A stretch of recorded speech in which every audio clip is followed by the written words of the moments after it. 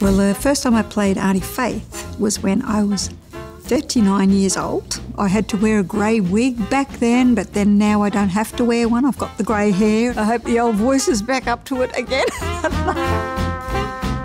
First time I thought of Sunshine Club, I thought Australian musical, very rare. I need to absolutely be part of that in some way, shape or form. Wow, what a magical piece this is. It's so unique to Brisbane, it's so Australian in its themes, obviously, and writing, and so important that it's a piece that stays alive. I just love the music. A musical is just, you know, something that just uplifts people. Maybe Wesley will be a little bit sort of softer on me because of my age, I don't know. We'll have to work that out when we see each other.